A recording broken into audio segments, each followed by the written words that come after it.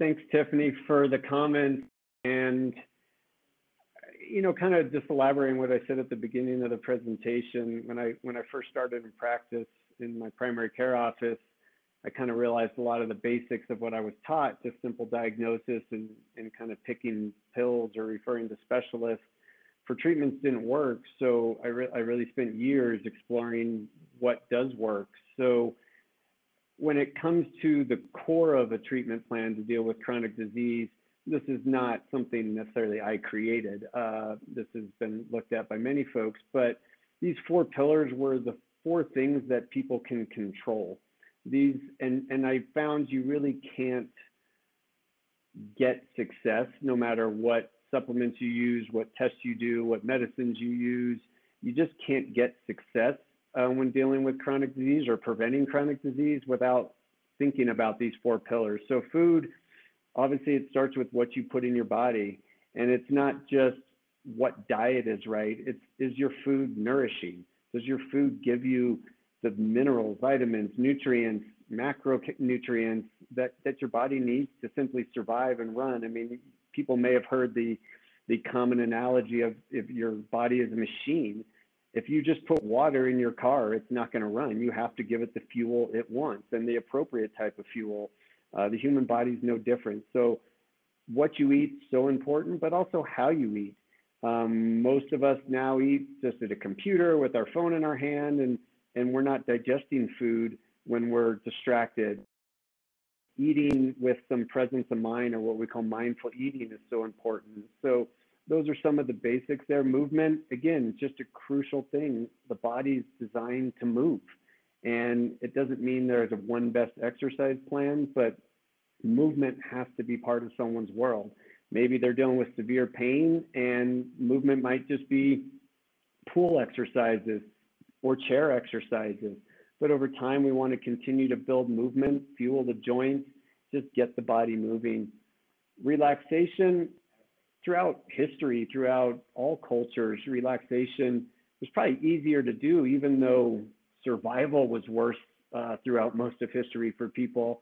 Essentially, we weren't turned on 24/7. Now with technology and electricity, the last couple hundred years, or really 150 years, we're always on. And so we have to get our body out of this fight or flight response.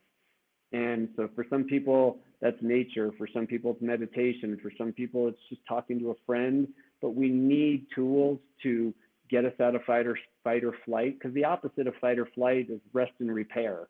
And our body needs that time to rest and repair. So sleep falls into that relaxation category as well. These are building blocks. And finally, community.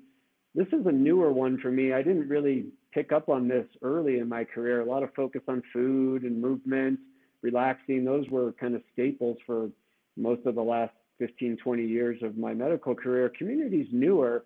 Started looking at research and actually learned that social isolation is a bigger risk factor for chronic diseases like heart disease and cancer than is smoking or obesity, poor diet.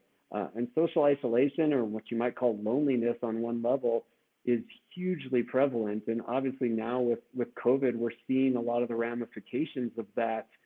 And so finding community in your life, it could be an online community. Technology is not always bad. It can be a great resource.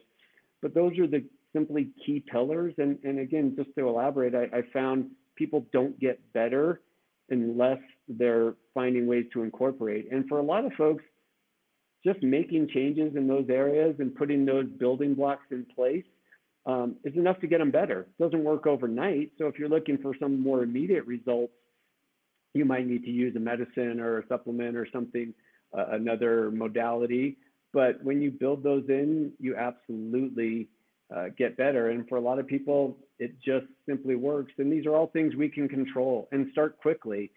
Actually, if there's a little, what am I trying to say? On my website, if you click on the link that says start 4 pillars today, not so much scheduling appointments. To be honest, I'll have to look at my website, and terminology is it says, I will go there right now. It says, oh, click here in the upper right corner, want the path to optimal health. Click here. It's a little like 6-8 page handout that just goes through those 4 pillars and give some really simple suggestions that can be started today to kind of implement those tools.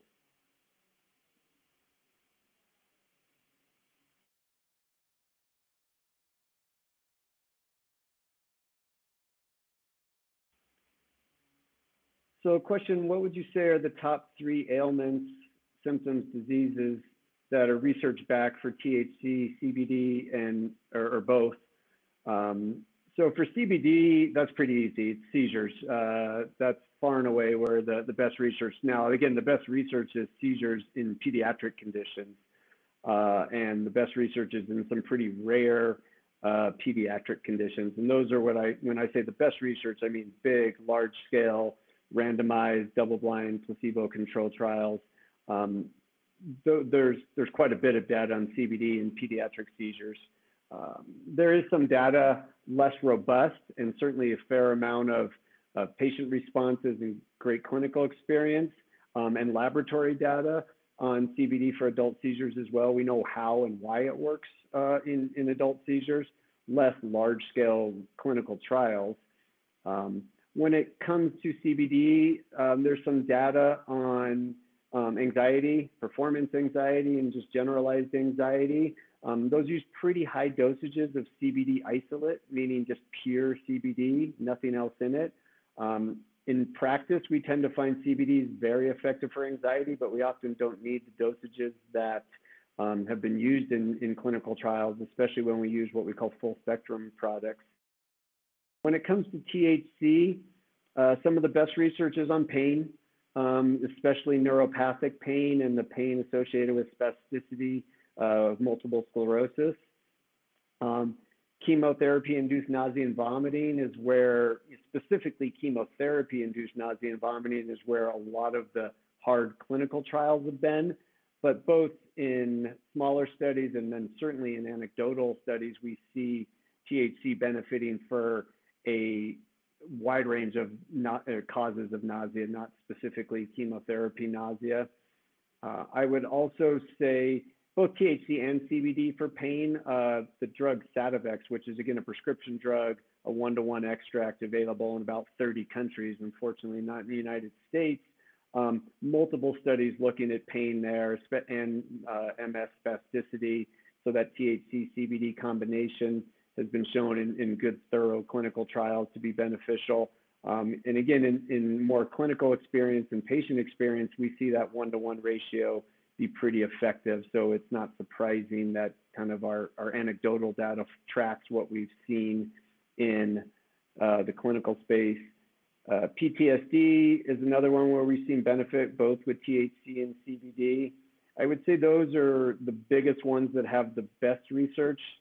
There's a couple reviews. If you Google National Academy of Sciences, Engineering and Medicine, there was a 2017 big kind of comprehensive review that looked at the conditions where cannabis showed the most effectiveness, really looking at specifically only randomized placebo-controlled trials. And that's where you'll see some of that data come out. Another question, I've heard few people say they're very sensitive to THC, even the low amounts found in full spectrum CBD. Is that a genetic thing? Is it possible to reduce that sensitivity over time? So I've definitely seen some people say that sensitive even to these tiny amounts in full spectrum CBD. I would say in well-tested full spectrum CBD, where we really know how much THC is in there, I really don't run into people who really can't tolerate that, even those who are sensitive. I think a lot of the situations where people run into problems with CBD products, it's just poor products, meaning there's much more THC in there than on the label. But it's absolutely possible for people to be highly sensitive. That's a genetic thing. There's various genetics involved. So some of that is increased conversion of plain old delta-9 THC to something called 11-hydroxy THC. When you swallow cannabis, when you swallow THC, eventually it goes to the liver, and the liver is going to convert a bunch of that THC to 11-hydroxy THC. 11-hydroxy is more potent and causes more psychoactivity than just plain delta-9 THC. So people genetically who overconvert are going to have increased levels of 11-hydroxy-THC, and they're going to be much more sensitive. So that's one genetics. There's also genetics on just the cannabis receptor, what we call the CB1 receptor. That's the one in the brain that's associated with the intoxicating effects. If people have certain mutations in that, they can be potentially more sensitive to THC. There's also genetic mutations just in general, how you break down and get rid of THC. And so that's what, when the question was asked earlier about genetic tests, there are tests that try to look at some of those factors. Again, they're not perfect, but those tests would likely show some genetic, what we call SNPs or polymorphisms that show that increased sensitivity. And in terms of reducing it, for most people, yes. When you use THC on a consistent basis, starting very low, or let me just say, not necessarily starting low, starting at a dose you tolerate, then over time, you can actually build up tolerance to a lot of the negative effects, the intoxicating effects, psychoactive effects, but you can still continually get benefit for a lot of its positive effects on pain, mood, other things. So we can actually absolutely start low and build up and essentially increase better tolerance. A follow-up to when I said very high dose of CBD isolate, at least in the anxiety study I was mentioning, the performance anxiety study, they used 150, 300, and 600 milligrams of CBD isolate, with 300 milligrams was the best in that study. In the CBD isolate studies in children for seizure disorders, that's the prescription CBD medicine we have. It's dosed milligrams per kilogram because it's pediatrics, but they used up to 20 milligrams per kilogram. So we're talking in a 20-some pound infant, they could still be using 200 plus milligrams of CBD, and in larger children, it was getting even in the 600 to 1,200 milligrams of CBD.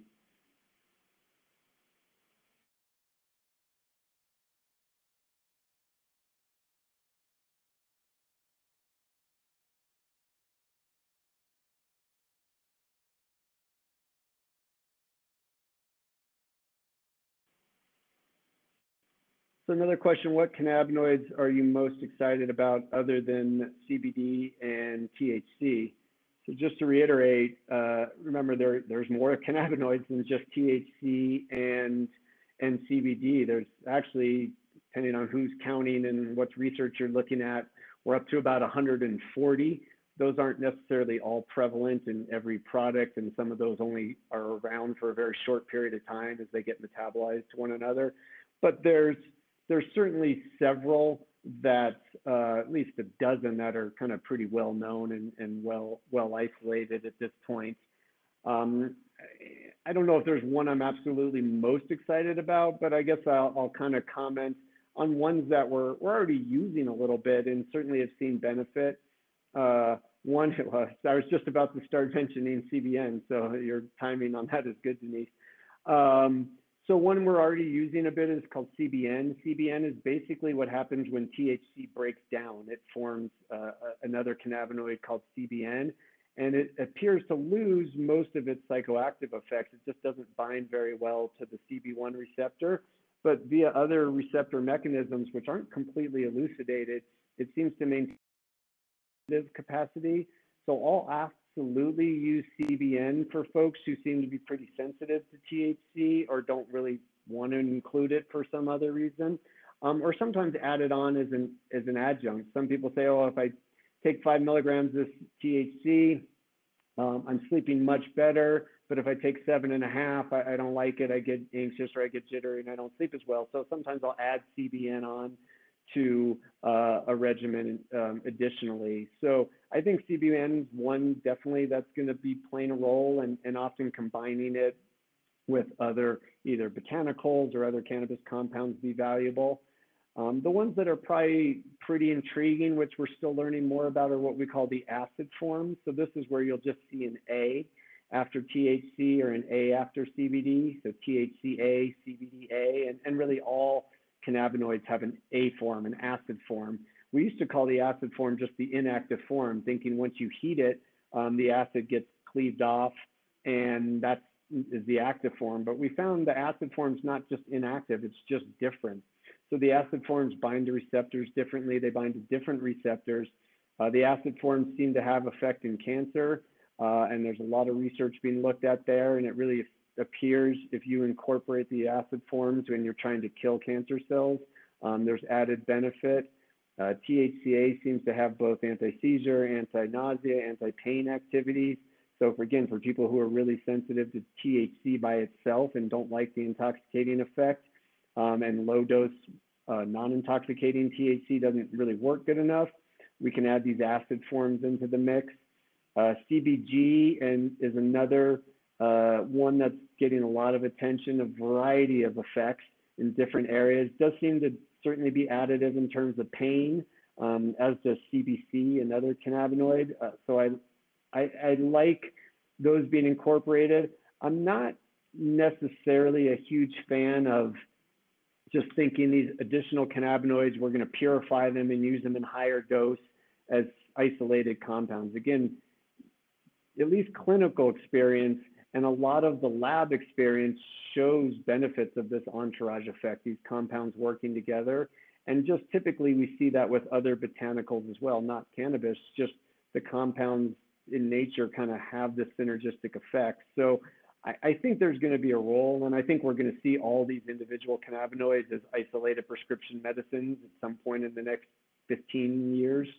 But I'm still kind of a believer that the combination is going to be better, and we're just going to breed or not synthetic, but put these compounds together in various combinations. But the acid forms and CBN, I'd say, are the ones kind of most excited about because we've used them the most now, with CBG and CBC both having a lot of pretty valuable properties that I think are going to be more effective coming soon.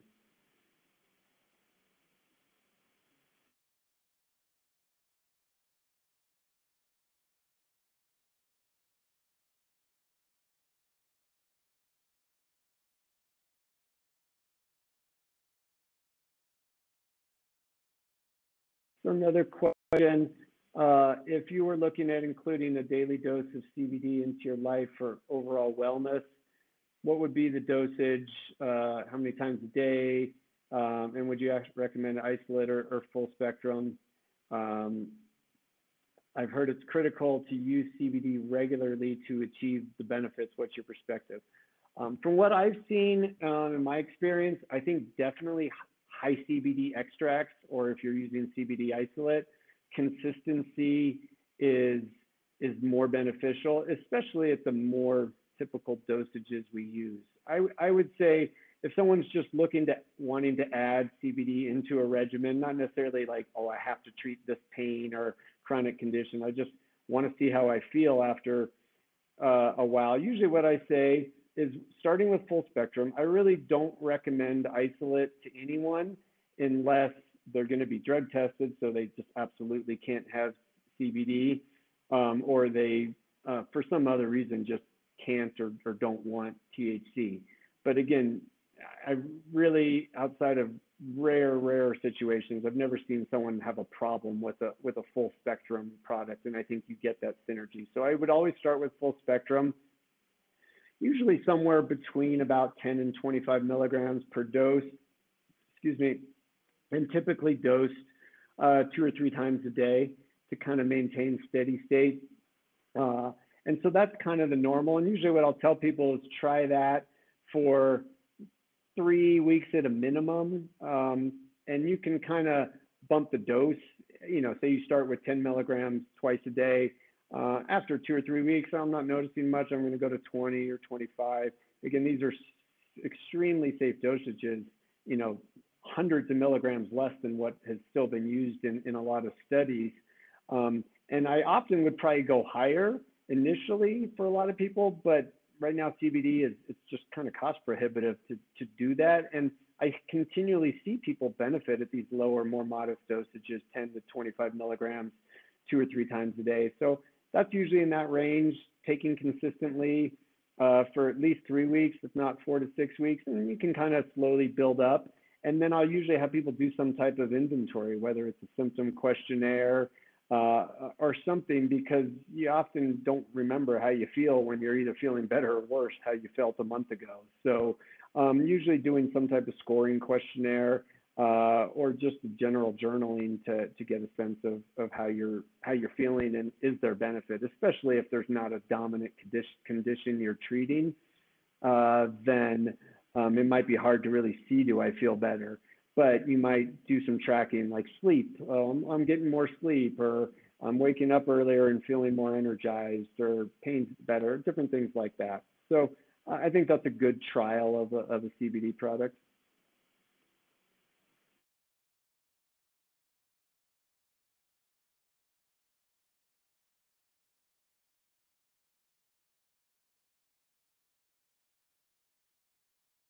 Absolutely. Eat and move, it's a good call. And again, any questions, feel free to type them in the chat. If you want to speak or show your face, you can just click something about share video or share audio, something to that effect.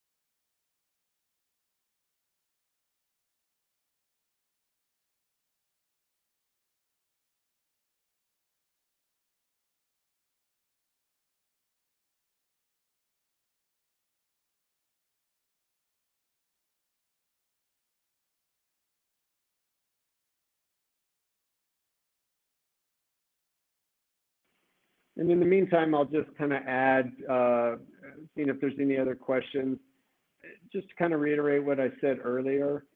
There's no absolutes when it comes to anything in medicine. There's no medicine that's good or bad, even if when we talk about conventional that quote are backed by hard research, or what a lot of medical professionals say is true evidence, they're not necessarily for everybody. So even in a research study, often to get a drug approved, you only need to show it helps maybe 20% improvement in about half the patients. So a lot of the drugs, say, for example, for pain, fibromyalgia out there, a condition that a lot of people use cannabis for, the drugs that are FDA approved for fibromyalgia, in these research studies that cost millions or potentially billions of dollars, they showed about a 20% improvement, and that's kind of considered the standard of care. And so that's kind of one thing to remember, is that none of these treatments are 100%, be it prescription or cannabis. And so it's really, again, more important to just focus on what am I trying to achieve, start somewhere based on education, based on guidance, and then adapt. Because cannabis itself is not dangerous, but that doesn't mean cannabis is risk-free, and it doesn't mean cannabis has no side effects, and it doesn't mean cannabis can't be used, I don't want to say inappropriately, but I would say counterproductively would be a better way of describing it. So people often say, oh, cannabis is bad or marijuana is bad, it causes addiction. Okay, well, that's a blanket statement. It's more kind of fear-mongering. Cannabis addiction is a real thing, or what we might call cannabis use disorder. It can happen anywhere for people smoking or using high-dose THC on a daily basis. And repeatedly, it's probably about an 8 to 10% risk that you can become dependent on cannabis. So that's a real number. But that doesn't mean cannabis is bad. It just means if cannabis is not used appropriately, it can have side effects. I heard a lecture by an emergency room physician at a conference a week ago, and was really just kind of listing all these negatives about cannabis. And really it was just, well, if used inappropriately, yes, cannabis could potentially cause all those things. I'm not necessarily sure cannabis causes all of them, but I'd say potentially it could. But that's not how most people are using cannabis. Those are the extremes. So we want to educate people so we don't get to those extremes. But I think if you try to scare people with a lot of negatives, or on the flip side, tell people it's this magic bullet that's going to have no problems and fix everything, those extremes are terribly counterproductive. We really want to stress that if you have an issue, cannabis might help. Educate yourself, learn how to use it safely and effectively, make adjustments, and you're likely going to do well. So the side effects you may hear, or the risks about cannabis you may hear, often are true in potentially very small numbers of patients, but that shouldn't necessarily preclude people from getting more information about it. And again, this is just my experience in medicine as a whole. Most of what we consider standard of care, even when used appropriately or as prescribed, is far more toxic to the body. And really that's why I started exploring and looking for other options. So just some general comments about kind of what often the media will say. Another good example, if anybody was reading the news that wasn't COVID related or election related this past couple of weeks, there was a big article and a bunch of headlines. Cannabis terrible for your heart. American Heart Association says cannabis or marijuana is bad for your heart.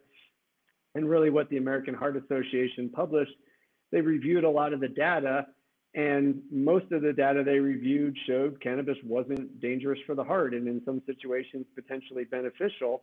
But the media kind of picked up on a few comments where they said people should use cannabis cautiously because it could have negative effects on the heart. And of course, if you use certain things inappropriately, especially smoking, it can have negative effects on the heart. But that was what all the headlines were, but that's not what the American Heart Association said. They were much more balanced and really gave a good overview. They had some areas where they were kind of wrong and they kind of hadn't done their research, but for the most part, it was a very well done article.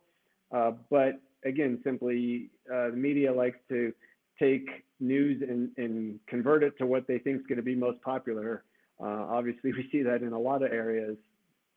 Another question, what dosages and which isolates versus full spectrum are you finding work better for insomnia, especially for early morning awakening? So in general, I would say THC dominant products are going to be better for insomnia, but there's again a lot of caveats for that.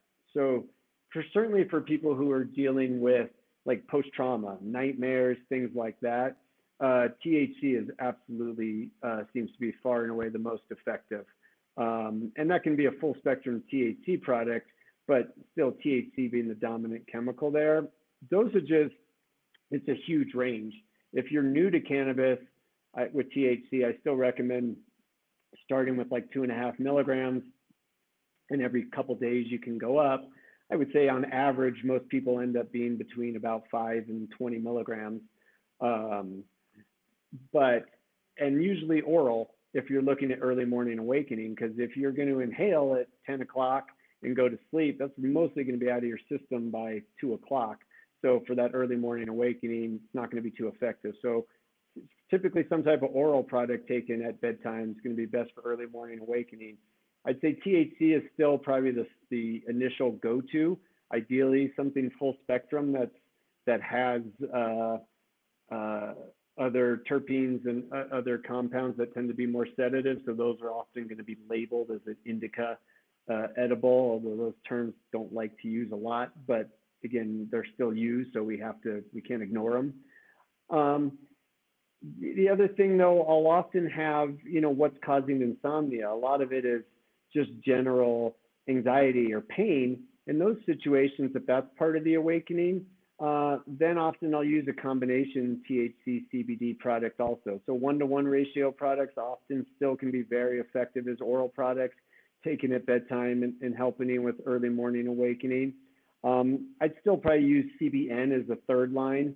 One, is just simply more expensive, and two, THC indica formulations of THC or 1-to-1 ratios of THC and CBD, I think just tend to work most of the time, so often don't need to resort to CBN, but that would be a third option. And again, somewhere in the range for most people end up between about 5 and 20 milligrams, but I still start low with a couple milligrams. And again, I would definitely think oral for early morning awakening issues.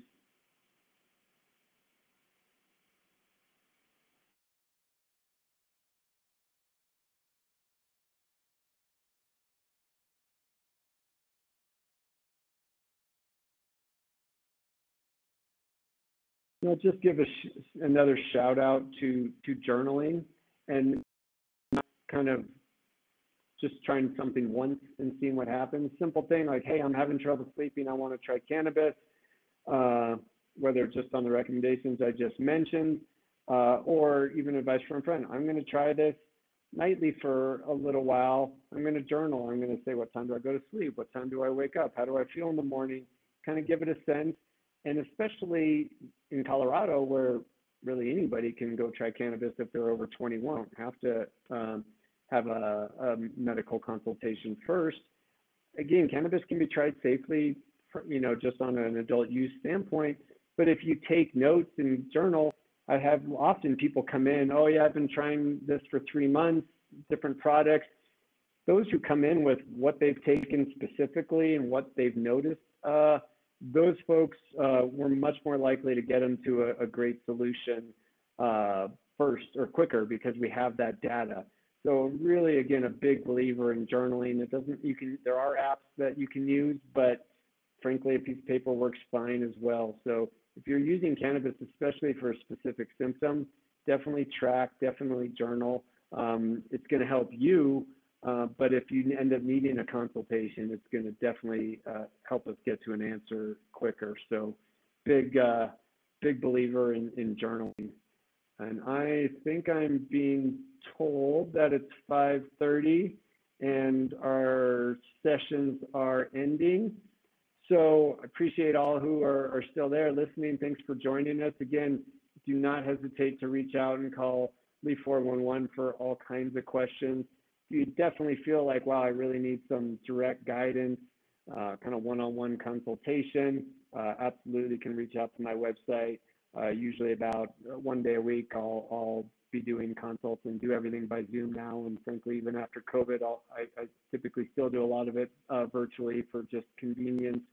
So that's an option. But again, so many resources out there, and please utilize the 411. And there'll be more information in the expo session. You can certainly chat some questions, be checking in on it periodically, and can reply by chat. But there won't be anything further live going on at this point in my expo area. So appreciate you guys all being here, and have a great night.